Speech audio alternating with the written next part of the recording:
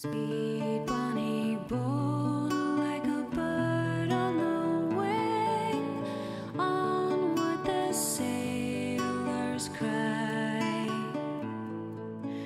Carry the lad that's born to be king, over the sea to sky. Hey guys, so I already filmed today. I don't know why I'm saying hey, like I'm just now starting the vlog, but I did not film a lot today. I don't know. I'm having kind of like a melancholy day. Like I'm not really sad about anything. I'm just kind of feel drained. Like, I don't know. I don't think I slept good last night or something. Like that has to be it. I remember tossing and turning a ton. And I remember waking up in the middle of the night and my leg was like cramped up and my hips were hurting and it was just not a good night. And I think it's affecting me. Like I feel okay though. I just feel tired and low on energy, which reminds me, I meant to tell you guys this. I think I did tell you guys this actually. I did. I mentioned this to you guys. What am I talking about? See, y'all, my brain, it doesn't even function properly when I'm this tired. Although I'm pretty sure I say something along those lines on a daily basis that my brain isn't functioning.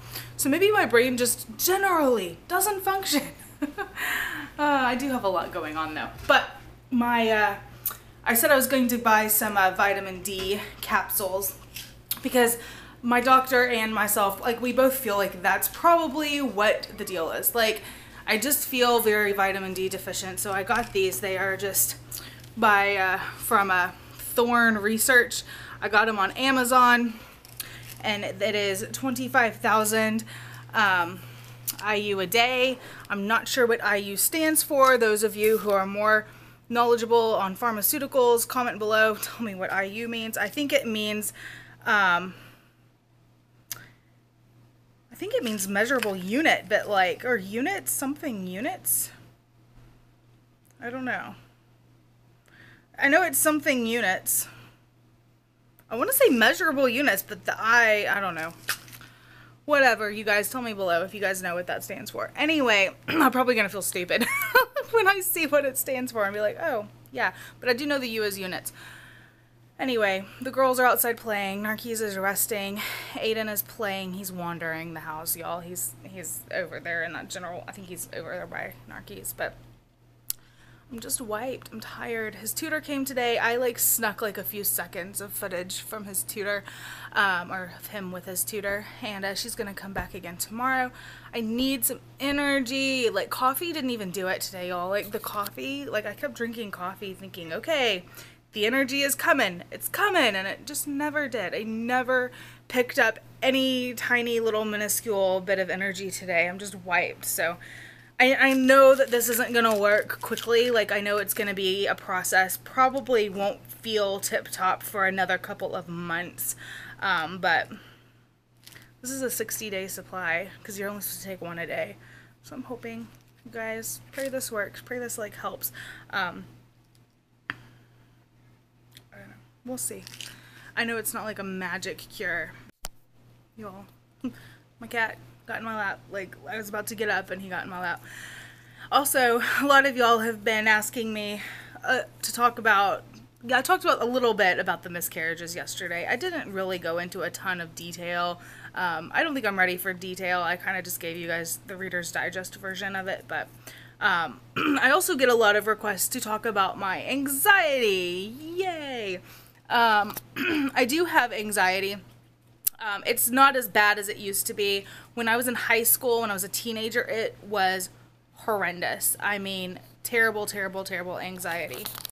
But it was really bad. Like I had social anxiety to the point where I couldn't even like leave my house. I didn't want to go in a store. I didn't want just the interaction of shopping for an item and then having the interaction with the cashier and checking out and like leaving the store like just sent me into a complete panic attack. I don't know what it was. It was very bizarre.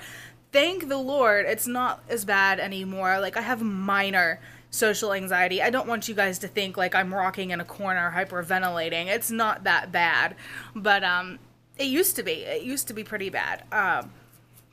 And I really struggled with it just a lot in high school.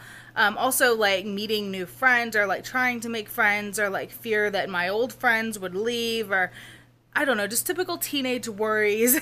And it's funny when you get older and like I look back on those teenage years, I worry about myself, about me reacting to specifically the girls' problems when they're a teenager, because I look back at my own and I kind of see them as very insignificant and unimportant, and you'll get over it kind of a philosophy, just because I've been through it. And I feel like your boyfriend breaking up with you, or you getting a bad haircut, like, come on, there are worse things. I don't know. Anyway, did have social anxiety as a teenager. I still have it. I definitely will still feel it. Like if I'm out in a crowd, or if I'm meeting new people, like I do feel it like building up, and sometimes it does bubble over, and I feel like I really can't leave the house. But 95% of the time I'm okay. Like I'm good. Like if you were to meet me out somewhere, you'd never know that I had social anxiety at all. Another thing that gives me anxiety is talking on the telephone. Why this is, I don't know. But I will text until I'm blue in the face. Cattail. I will text as many times as anyone wants me to. Like, I will text all day long. That's great with me. But actually getting on the phone and talking to someone, I hate it. The girls are fighting outside.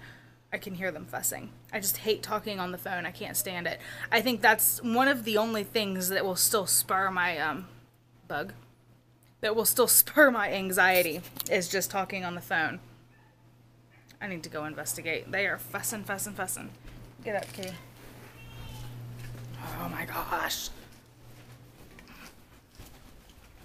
Let's see what the malfunction is. Hey, what's the problem? Doesn't sound like nothing. It's always nothing. Piper, leave puppies alone. Be sweet. No, my camera will not focus. Zoe's on the swing and Piper's over there. One of our neighbor's dogs, y'all. I don't know how to explain it. It kind of worries me. She's really aggressive. I mean, like a really aggressive dog. But, I mean, they keep her in the fence, and they're really great about watching, and if my girls are out, they won't let that dog out, and, you know, they're really mindful, and they're good neighbors. But, go outside, please. Anyway, it's a moderately aggressive dog. I say moderately aggressive, but I don't know. I'm honestly, sometimes I wonder if that fence was not there, I feel like that dog would tear one of my kids to shreds. I'm being dead serious. It does worry me a little bit, but they're really good with it, and I've spoken with him, and she's a good dog, like, to them. Like, they've had her since she was a puppy, and she's a good dog. But she just does not like people at all. She's not like anybody that is not her owners. And he has like a muzzle he'll put on it, and I don't know. He has two other dogs too that are just as sweet as they can be, and we play with them all the time. But there's just the one dog next door, so I feel like I'm always like watching, especially if I know that they're home and they're kind of letting their dogs in and out. I'm just terrified that dog's gonna like jump the fence and get at one of the kids. But anyway, they said they are installing a privacy fence, like a really big, like one of those 12-foot tall fences going along our yard to theirs, so that it won't be a worry anymore. And I had mentioned if they weren't going to do that, then I was, just because I have 4 kids and I do not want them being attacked by a dog. But y'all, it's seriously like watching the dog with her owners. She looks like the sweetest dog on the planet. Like, she is so sweet to them. And she's adorable. She's absolutely adorable. She's just stinking mean to everyone else. Though